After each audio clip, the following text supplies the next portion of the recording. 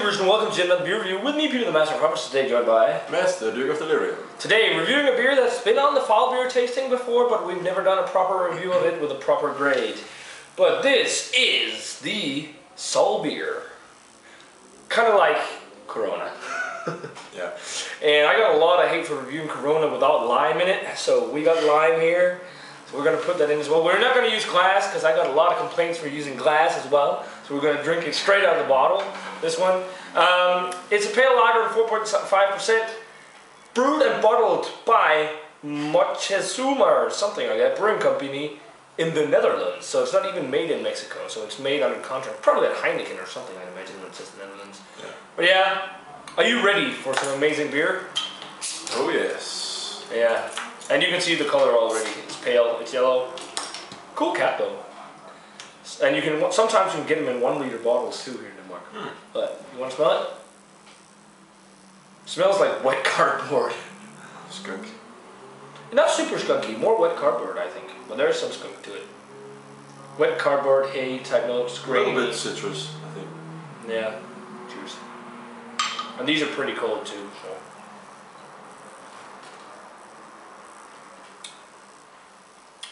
Yeah. It's not too bad. It's not as bad as Corona. This isn't really that skunky. No. It's kind of tolerable, I'd say. Yeah. You could drink it, but it's not good in any way.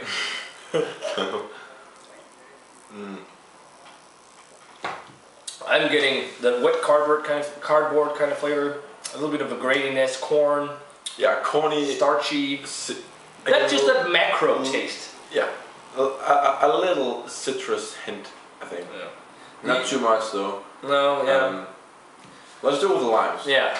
So you just take 1 slice of lime and you put it in there. And I was told... So put it in the bottle. Yeah. Oh, okay. Yeah, you never had it like this? No.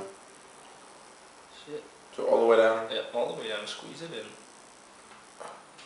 in. And now I was told when I was in the US, it's going to make it fun. You couldn't do it. And then I was told when I was in the US to put your thumb in here, like this, and then do like this. So mix it. And then down. And then slowly out with your finger so it doesn't gush. That's how people told me how to do it in the US with Corona and shit. Are you ready? Okay, be careful. Yeah, you already spilled a little. Let's try it with a lime. Oh, bon. Let's try it with a lime. Cheers. The lime really masks a lot of the horrible flavors though. It tastes more like lime and beer now. Yeah. I can see why people put a lime in here. Well, the whole idea is like, oh, it's so flies doesn't get in your beer. Fuck no. Because sometimes the lime will sit here. The whole idea of putting lime in Corona and shit like this is an American thing. That happened in the US. For some reason people think they do it in Mexico, but I'd actually love to have another lime in it because right now it still tastes a lot like the other beer. It's really a boring, pale bad beer. Yeah. I'm gonna put another lime in there because it tastes like I'd still taste wet cardboard, just hints of lime. And I saw some people, they squeeze some lime juice in there first, and they also put salt in it. Salt in beer, that sounds awesome. Because it's like tequila. Let's try it now with 2 limes. Okay, it gets more tolerable the more lime you put in it. But it's just not anything worse. I'm gonna give it a 30. It's pretty bad. But I could drink it. I'll drink it. It's not like 20 or 10 or something like that. It's better than like Tuborg lime cut that's made with artificial lime, I think.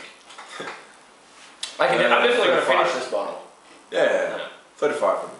Yeah, guys, so that does it for the proper beer review of the Sol beer. Out of the bottle, with lime as well. Guys, definitely let us know what you think of these macro Mexican type beers. I know that you can get some that are actually decent. From the Netherlands. Apparently. Mexican beer from the Netherlands. No, it's just, I guess, contract brewed there or something.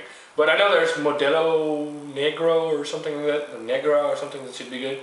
But if you have any suggestions for some good Mexican beer to try, let us know. Because I know there are some craft breweries there. But yeah, I can see myself drinking this in the summer, in the blazing heat. With a shirt like that on a beach with some limes in it because it's super refreshing. But it would be it needs to be ice as hell. If it's ice cold and there's lime in there, I don't think it tastes it that much. But not something I'd pick up again unless I would be on holiday or something. So Alright guys, let us know what you think of the salt beer if you've had it. As always, remember to comment, subscribe, check out the Facebook fan page and Twitter. We're gonna say cheers. Cheers. See you guys in the beer review.